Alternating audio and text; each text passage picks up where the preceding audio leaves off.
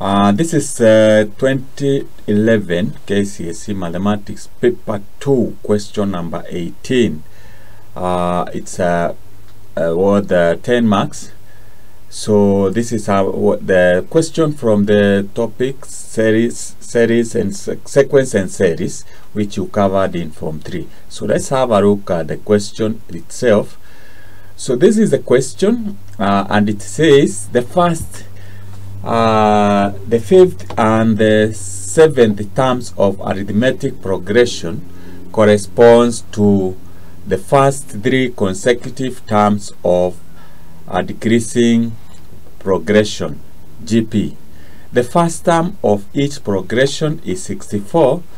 The common difference of the AP is D, and the common ratio of the GP is R.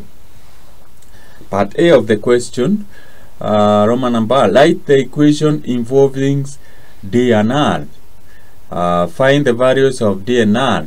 Part B, find the sum of the first term of the AP, arithmetic progression and geometric progression. So in this part, what you need to know, to remind yourself, is what are the arithmetic progression, geometric progression. So arithmetic progression, we know we start with A, that is the sequence. Then we say A plus D, that will be A plus 2D. You continue like that until where you have A plus n minus 1, you multiply by D. So this is GP, not GP, but this is AP. Sorry for that. This is AP, arithmetic progression. For GP, this is when you divide, if you divide two consecutive terms, you get a common ratio. So here we have A, the first term, we have AR, we have AR squared, then it will continue like that till we have AR n minus 1. This is the nth term. So with that knowledge, should be able to handle this. So we are told the first term. The first term, we have been told that the first term is 64. So for AP here, we say 64. That is the first term. The fifth term, according to this formula, it will be 64 plus nth term is n minus 1. So if it is fifth, say 5 minus 4, so it will be 4D. The seventh term will be the first term, 64 plus, because it is the seventh, so we minus 1, it will be 6D, according to what we have here. Then for the GP, we are told this forms the first three consecutive terms. So it means here 64, it is first term is the same. So this is the second term, so it is AR, and this is 64 plus 4D is the third term, so it is AR squared according to the nth term here. So we are supposed to write two terms of this. So because we have 64 is the same, we will say, okay, I think here we need to correct here, because we already have the first term, so this will be 64R, and this will be 64R squared. So because this is the first term, second term, and third term. So from there, then we can equate and say, then here we have 64R, this one is equals to 64 plus 4D, and the other one is we have 64R squared is equals to 64 plus 6D, because they are the same. So if you get that, you will be able to get that is 4 marks, that is 2 marks here. You get 1 mark there, 1 mark there. This is the background work. Then from there we go to question number 2. Roman number 2 here. So find the values of R, D and R. So we are going to use this 2 here, these 2 equations which we have formed in the part Roman number 1 to find R. So we can say then we can start with the 64 R squared is equals to 64 plus 6D. Then we have 64 R is equals to this will give us 64 plus it is 4D. These are simultaneous equations, so we need to eliminate one of the unknown. So we'll put the brackets there and say we need to equate this so that we eliminate by subtraction. So how do we do that? If we multiply this by 2, this will give us 12, and if we multiply this by 3, that will give us 12 too. So we'll be able to eliminate D.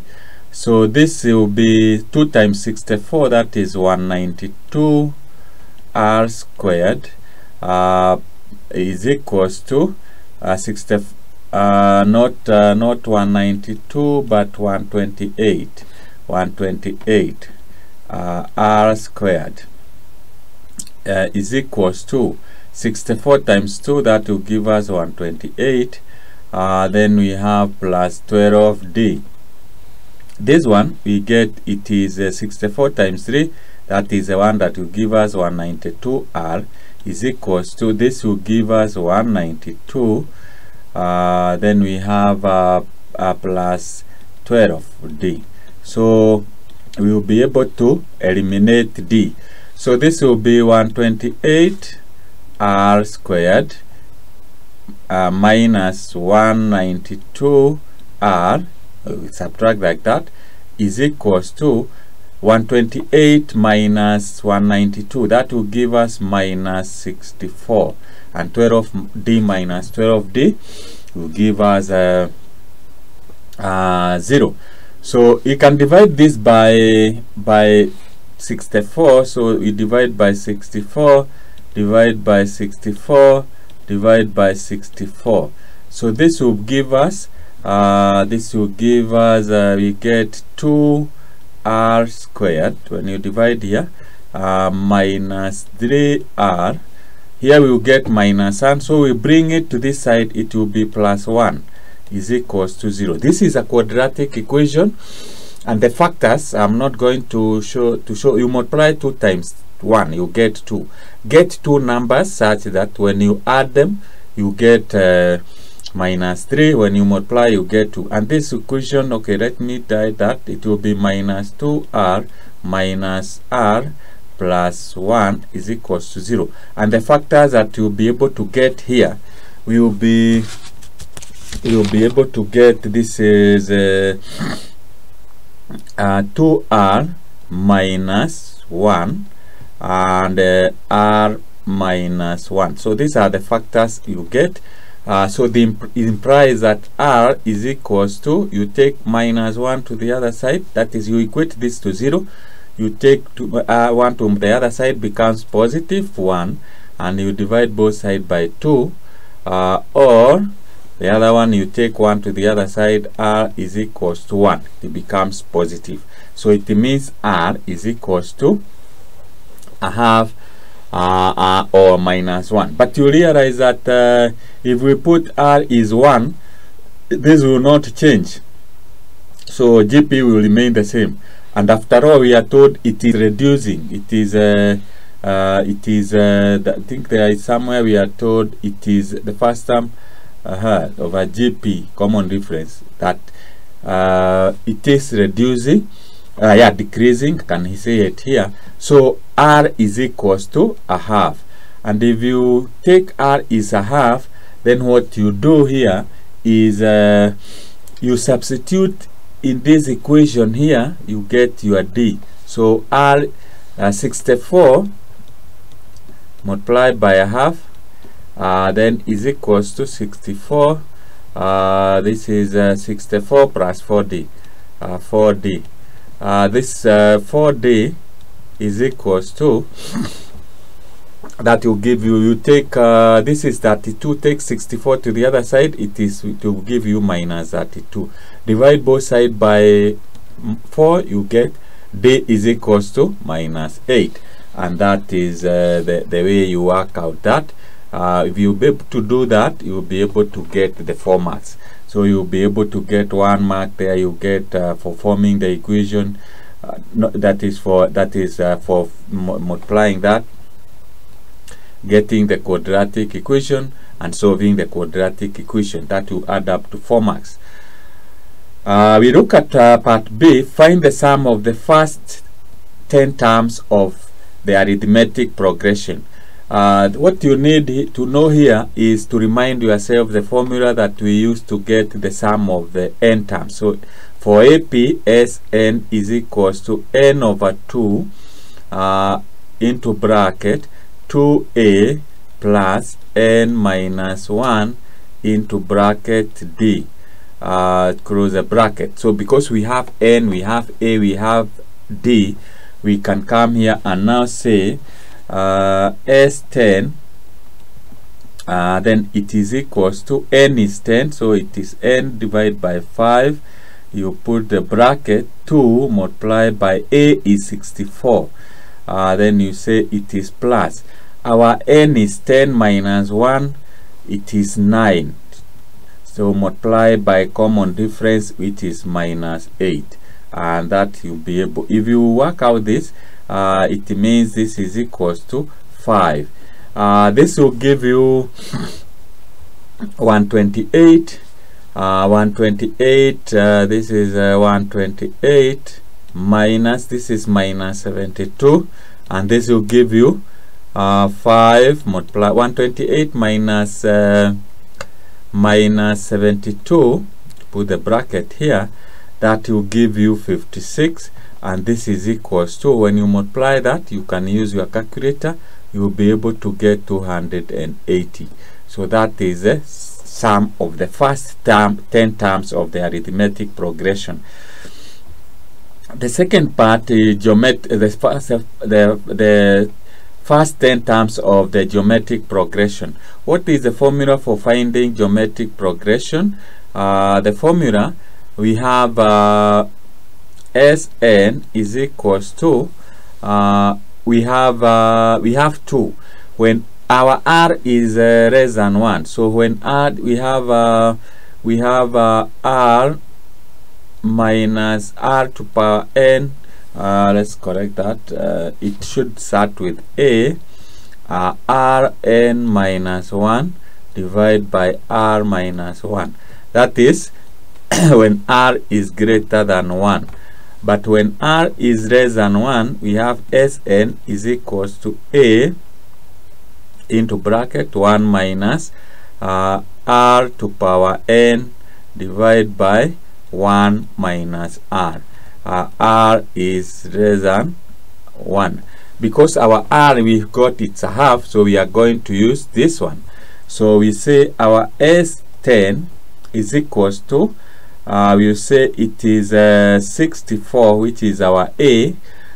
You put the bracket, you put 1 minus, our r is a half, raised to power 10, you divide by 1 minus a half, and you close the bracket. So here you need to use a calculator. You have this kind of a calculator, scientific calculator, non-programmable. So you just say it is 1 minus, you can use 0.5 for easier computation. You say it is raised to power 10, and that will give you, if you press the inverse, the fraction button, it will be 64, and here you get it is 1023 divided by 1024. That is what your calculator will give you. You divide by a half, 1 minus a half. So the same on your calculator, you can divide by by 0.5 or a half, which will give you 1 and 5, 11 over 5 and 12, that is 64. You multiply by 1 and 511 divide by 512. Still with the same on the calculator, why don't you multiply by 64? And when you multiply by 64, you get it is equals to 127.875. So that is the answer to that, part B. That is the sum of the first 10 terms of the geometric progression. I hope you have followed. That is the way you solve that. The most important thing here is you should remember how the arithmetic progression, general format of it, arithmetic geometric progression or sequence, that format. Then these formulas are very important. The formula for getting the first term, the first n terms of arithmetic progression, and the other one for, remember here, when r is greater than 1, you use this one. When r is less than half, you use the second one. So that's how you work out that question.